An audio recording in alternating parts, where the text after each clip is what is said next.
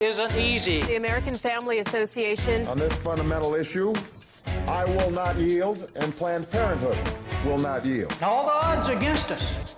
Faithfulness is the word. My religion compels me, and I love it for it, to be against discrimination of any kind in our country. Our rights come from nature and God, not from government. All God asks of you is faithfulness, faithfulness, faithfulness. Fighting for the family, standing for the church, laboring to return to a moral and biblically based culture. This is the American Family Association at AFA Today. It's AFA Today on AFR Talk, and we're coming to you from the belly of the news beast here in Lower Manhattan. If you're watching there, Brooklyn Bridge on the AFA channel, that's just outside my windows here, actually. But so glad to be with you. We're in the shadow of the Freedom Tower just north of Trinity Cemetery and directly across the street from the Memorial Museum for 9/11 here in New York. And Kevin McCullough is my name, 888-589-8840, 888-589-8840. Mississippi, what happened to you last night, and why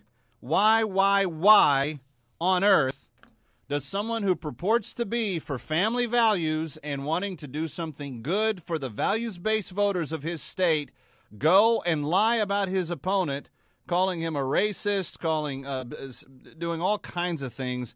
That's just disgusting. I have the flyer that Thad Cochran's little thugs used right here. It's in my crisp little hands today.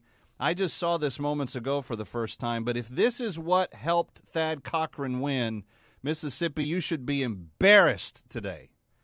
Now, I'm not making the argument that if Thad Cochran wins, that you vote for the other party come November, because whatever they're going to put forward, I'm almost certain is going to be worse. But I don't know why. I don't know why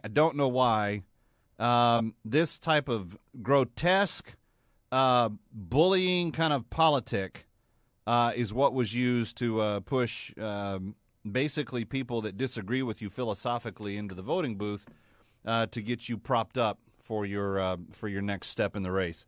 I don't know. And maybe if you're in Mississippi and you've got some insight into this, you can explain to the nation why there was such a push to get liberals and people that are not going to vote with you. They're not going to vote with you in November. They're not going to vote for your party. They're not going to vote for the things that you believe in today. They did this because they recognized that the other guy, Chris McDaniel, posed a much greater potential to change the outcome in the United States Senate, similar to a Ted Cruz or a Rand Paul, but a younger guy, somebody that's not an establishment dude, someone that is not on the take for the establishment. And you had in your grasp the chance to put somebody there that was going to be hopefully a little more principled. And you didn't do it. Mississippi, if you've got any insight into this as to why, please. This is what they said. This is what went out on the flyer that I'm, again, if you're watching on line or whatever, the flyer that went out in the some great Photoshop on this thing too. Those Thad Cochran guys, man, they really know how to use that computer. Someday maybe they'll figure out the email thing. You won't even have to send these out by hand. But anyway, they said that Chris McDaniel voted against the Mississippi Civil Rights Museum. Does that make him a racist? The implication is it made him a racist. Is it racist to say maybe we shouldn't build something if it shouldn't be paid for by tax dollars when maybe private funding could be used to build it? Does it make it inherently racist to say that something shouldn't be funded by taxpayers? Thad Cochran thought so. Or his little, tick-biting fleas running around trying to run his campaign for him. I don't know if the senator himself knew about this flyer, but if he didn't, that's negligence on his part. But the really bad problem here is you've got really bad things being said about somebody that Thad and Chris, I would hope on a personal level, would agree with each other about 80%, 90% of the time.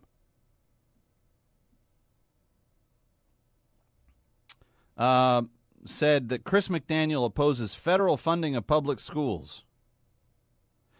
Something tells me that that's not exactly Chris McDaniel's position on it, that maybe he's wanting the federal government to have much less of a role in public education. Made racist comments on his radio show, but there's no evidence of what those comments were. It's really lowbrow, below the belt kind of politics for someone who should be a senior voice in the Republican Party to be associating himself with. And I don't know. I don't know what. I don't know, Mississippi. Tell me what you think happened. But someone who's watching it from very, very far away. I don't know. I don't know that you're in a good position to even win in November. And I would hope that you are. I don't want to see a Senate seat lost that should be maintained. But this is a very, I don't know, kind of surreal day today. To know that basically bullying leftist progressive tactics were used by the establishment placeholder to squeak out a win. Anyway, that's and Charlie Rangel did about the same in Harlem last night. Those were the two big races to watch. But there's a closer margin in New York, and what they're actually going to do is they're going to there's about a 2,300 vote difference. There's about 6,000 early ballot, provisional ballot count that needs to be accounted for. Doesn't take much for Charlie Rangel to still lose that, but we'll see. We'll see what happens there. All right, here's something else I want to get to today, and there's actually two headline stories that I think are fairly significant. CBS News has one up on their site right now. The Sunni militant group in Iraq that's a force of roughly 3,000 strong and includes some Americans. What? A senior intelligence official told CBS News on Tuesday the majority of fighters in the group are ISIS, and they are of Iraqi or Syrian origin. In all, up to about 10,000 are fighting with the group, 3,000 in Iraq, another 7,000 in Syria. The intelligence official said between 3,000 and 5,000 are foreigners, though how many of those are in Iraq is difficult to assess. The fighters view Syria and Iraq as one battlefield and have been able to move swiftly inside with the help of local Sunnis. Ties the intelligence official described as more of a relationship of convenience than a formal alliance. The official said the group, also known as the ISIL, was well positioned to keep the territory that it has captured but would be stretched thin if it tried to push south into Baghdad. It has intentions to target U.S. interests, said the official. Huh? What the intelligence official say? That the intent of these groups is to target U.S. interests. That's what our intelligence officials are telling us. Here's something else that just found out. By the way, my phone number is 888-589-8840, 888-589-8840. The U.S. Intelligence Committee warned about a growing threat from the Sunni militants since the beginning of the year, said the senior U.S. intelligence official. A claim that challenges some assertions made by top administration officials that said they were caught off guard by the Iraqi struggle. Secretary of State John Kerry said, "Nobody expected Iraqi security forces to be decisively driven out by the Islamic State of Iraq and Syria, as they were earlier this month in the second largest city in the country."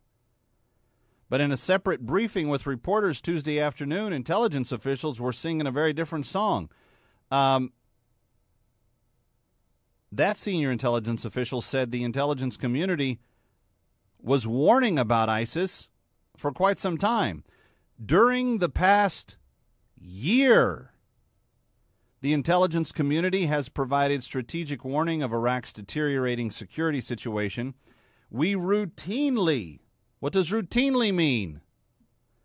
We routinely highlighted ISIS as an offshoot of al-Qaeda, growing threat in Iraq, the increasing difficulties Iraq's security force faced in combating ISIS, and the political strains that were contributing to Iraq's declining stability. When asked who failed to act, the official declined an answer. Offering a grave warning about the current strength of the group, which is a State Department-designated terror organization, because they're from al-Qaeda. The official also said that barring a major counteroffensive, the intelligence community assesses that ISIS will be well positioned to keep the territory it has gained. The strike force is now between 3,000 and 5,000 members in Iraq. So let's think this through here for a second. Our intelligence people were telling the executive branch for a year that ISIS, which was on their radar screen, an offshoot of al-Qaeda, was already starting to pose a danger, and that they anticipated that they would begin to try to take territory in Syria and Iraq, an area that they view as one region. Lo and behold, they go and do exactly what the intelligence officials said. But our executive branch did not take action. Our executive branch, over the course of the last year, like he has for the last several years, insisted that we do nothing while we're there. That we guard our embassy.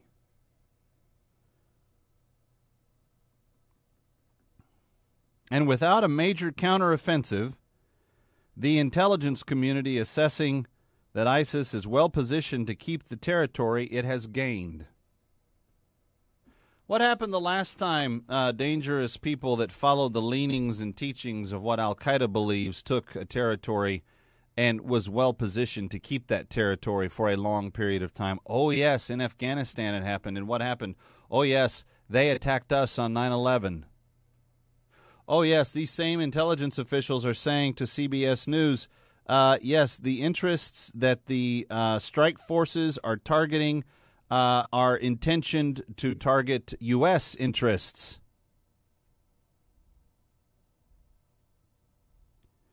The leader of the group, Abu Bakr al-Baghdadi, rose through the ranks of the organization before becoming emir sometime in 2010-2011. The group relies on a handful of senior decision makers, but al-Baghdadi has the final word, according to the intelligence official. Most of its funding comes via robbery, extortion, smuggling, and a small percentage coming from donations. Well, that's great. Since they just robbed a bank in Mosul and got $500 million, that ought to keep them flush for a little while.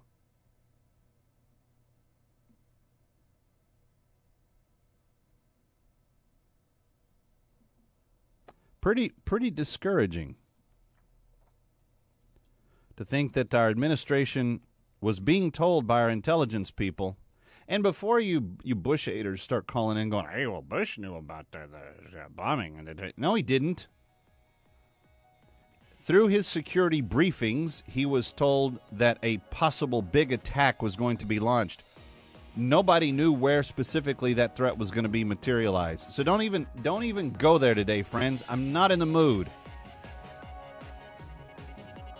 We've got some significant problems on our hands, and we need to make some tough decisions about what we're going to do about them. And right now, the treachery that's being carried out against our own country by our own executive branch is pretty palpable. 888-540 888-589-8840. 888-589-8840. Had a brain cramp there for a second. Gavin McCullough coming back. This is AFA Today on AFR Talk.